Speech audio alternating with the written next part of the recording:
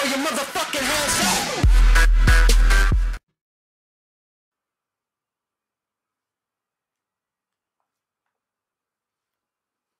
So what's going on, YouTube? I'm here with another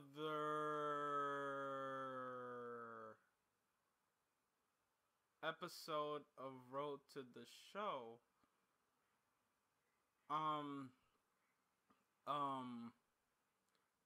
Do you guys see that score? That's why I'm kind of not 10-1.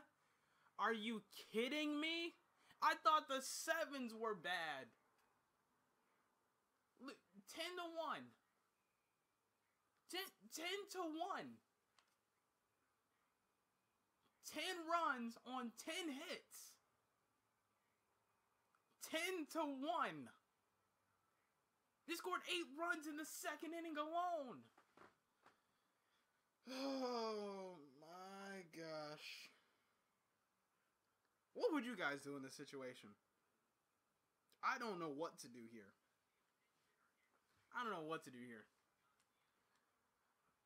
It's 10-1 in the bottom of the fifth. I'm all for epic comebacks and all, but this is just ridiculous. That's the end of the game for us right there, because what? 10-1? Oh my. Oh my. Oh my. Wow. Just wow. Wow. Oh man. Wow. Wow. Wow. Just wow. So, let's talk about Gamescom. As I'm recording this, it's the upcoming week. But when you're watching this, you're going to be in the middle of Gamescom. So, you're going to see all my coverage on the channel here. And I want to know what you guys think. Any predictions? Well, wait, why am I actually here for predictions? I'm here to put my predictions. You guys know what's going on. This is the future. So, I don't know what to really expect. Microsoft doesn't normally give a press conference at Gamescom, but they're doing it this year because they're doing that whole games, little thing that they're on right now. So I think that's going to be interesting. People are anticipating a price cut on the Xbox One at Gamescom, and I think that's absolutely ludicrous. For one, the Xbox One just had a price cut. Technically, by removing Kinect, it's a price cut to put it in line with the PS4. Now, I think for them to cut the price on the Xbox One again to say $350 MSRP in US, I think that is a short-term sort of desperate strategy. We just found out that the PS4 is outselling the Xbox One, or it has been outselling the Xbox One within the last month, 3-1. And if I remember correctly, the PS4 is about to hit 10 million units sold. Whereas the Xbox One's sitting around 5 total, I want to say. But I do know the Wii U has more units sold than the Xbox One currently. I'm not trying to start any flame wars here. But the Xbox One still is not out in as many territories. Whether that's going to make a huge change or not, I don't know. Because I can't predict what's really going to happen. But I mean, from polls and everything that I have seen, there doesn't seem to be that much of a demand for the Xbox One in other territories. I mean, China had doubled down on the Xbox One, and then there were polls that were done, and China's more in favor of the PS4. Japan, people are excited, but not that excited. I mean, people are barely buying the PS4 in Japan. So, I don't know if those numbers are going to make that much of a difference, if you know what I mean. But hey, I mean, more sales for the Xbox One is not a bad thing. I just think a $50 price cut, one, it doesn't make any sense from a business standpoint. I think Microsoft still is trying to play the long-term game here. But I don't know, man. Speaking of which, I think we should get a Kinect announcement, that standalone Kinect for the Xbox One. I want to see what price it's going to be, because if I remember correctly, the Kinect 2.0 for Windows is going to be, what, $200 standalone? So I think maybe the Kinect on the Xbox One, I think it'll be at $100. And here's my thought on this as we fly out to left field. here's my thought on this. You may think $100, that's insane, Paradox. What are you thinking, man? So, get this. So they put the Kinect standalone $100, right? Then they can say, okay, you can either buy this Kinectless Xbox One for $400 and buy the Kinect for another one. With another one, you're just for $500. But then you might be adding tax on both of those. So you might as well just buy it standalone, right? I don't know. I think just there's gonna be some pricing with that's gonna just say you might as well just buy it with the Kinect because they're still pushing Kinect somewhat. They haven't forgotten about Kinect, and I kind of feel bad for a studio like Remedy because they've been making all these Kinect games, and Xbox was like, we're doubling down on Kinect, we're not getting rid of Kinect, we're not getting rid of Kinect, and then they get rid of Kinect. But I mean, that's what people wanted. So I give them that for listening to the fans and for listening to gamers as a whole. But I don't know, man. It's so weird. They're in such a weird position as a company because they've had to do so much changing. And the weird thing with us is the fact that we will applaud them and also hate them for changing. It's like, what do we want them to do? I think we're really sending mixed messages as a market, you know? But that's my thoughts. If the Xbox One does get a price cut, if the Xbox One price cut has been announced by the time you're watching this, then boy was I wrong. I just don't think it's going to happen. Another thing I'm actually looking forward to at Gamescom, I want to see what they're really going to show. I mean, Gamescom is technically larger than E3 now, or it's moving in on E3 territory. It's considered Europe's E3. So I'm really wondering what we're going to see. I know Sony, at least, because that's sort of what I know the most. I know the PlayStation community the most. So I know Sony, we're going to see stuff from Media Molecule. Media Molecule is definitely going to be there, and they're definitely going to show off their new game. That I guarantee that. If I'm wrong, then sorry. But that's what I think. That I'm 100% sticking towards that. I also think we're going to see Until Dawn, which was a canceled PS3 game that has been ported over to the PS4.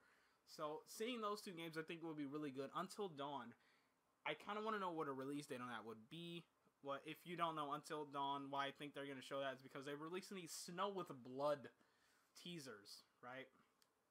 But hey, a lot of people were thinking like maybe they're going to show God of War. I've heard that around, but I don't think that's going to happen because if you don't know, Santa Monica's next game is actually Hohokum, which I covered in my PlayStation News video. But them proper, I think that's Hohokum, and they were working on another game. I know that for sure. They were working on another game, but that game was canceled. So I have no idea what's going on with them, really. It's interesting to see them, though. They actually just got it looks like all the Sony first-party studios are getting a little bit of rebranding done because of the same year. Well, actually, no. Sucker Punch's new branding came last year when they first showed off Second Son. But Sucker Punch got new branding, and Santa Monica just got new branding, which is very interesting. Santa Monica's new branding is... it's sort of not what people think of when they think Sony Santa Monica. It's very chill. It's very laid back. It reflects more of Hohokum rather than God of War. If you catch my drift, it shows a little bit more calmer side to the studio. When a lot of people, they think of Santa Monica, they think of blood and guts and ripping faces and all that stuff because I mean God of War is where they made their name, right? And there's no problem with that at all. No problem with that at all. But it's just a very interesting move. That's all I think. But it would be interesting to see like Polyphony Digital to get new branding, or I'm surprised we haven't seen sort of rebranding for Evolution. Evolution's getting ready to launch Drive Club.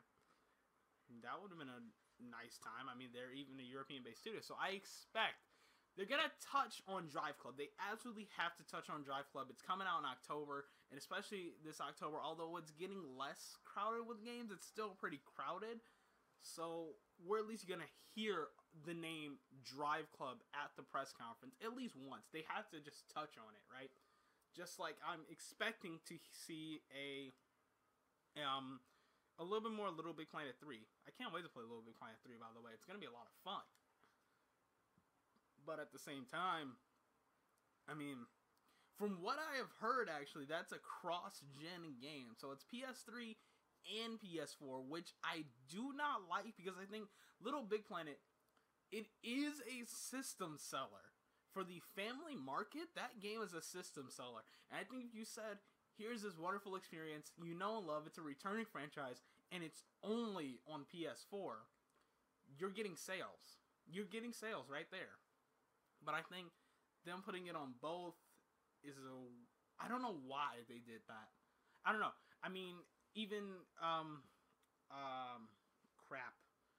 Media Molecule isn't even working on Little Big Planet 3. I forgot the proper developer of that game. But I think just from a company standpoint, you want to push these, and then you hear all these people complaining that where the game's only on current gen or next gen, where these next gen only games. I think that would help with that, and then you're kind of getting a little bit more variety in your current lineup. But that's my thought. That's my opinion on that. But I mean, hey, Little Big Planet 3 is going to be awesome anyway. And I found it funny. I was in the comments section with Little Big Planet 3. And it was I was on Facebook, right? So it was a PlayStation advertisement saying that the game was cross-gen. And I see this guy in the comments saying, I work at GameStop. And the PS3 version isn't in our database. So it's not coming out on PS3. I'm thinking, like, it took me a minute to process that. I'm thinking, like, dude... Like, really? You're commenting on a post made by the company that is putting out this game. They're saying it's going to be multi-platform as far as within... they're saying it's going to be a platform exclusive. So it's coming out on more than one system on the same platform. And this guy is just in the comments saying, I work at GameStop and it's not coming out on PS3 because it's not in our database. Like, dude... PlayStation is saying that it's coming out on PS3, so don't you expect that it's gonna come out on PS3? I don't know. I think that's just weird. I don't know what goes on in the minds of people sometimes. But our drought continues again. Look at all those zeros, man. That sucks. And now we gotta go against Cincinnati again. That 10-0, man. That 10-0. But make sure you come back tomorrow for more of this game. I'm here, and we will end the drought next episode. I promise you that. I promise you that this drought will end, and will end soon. So until tomorrow, this is Paradox. Say peace.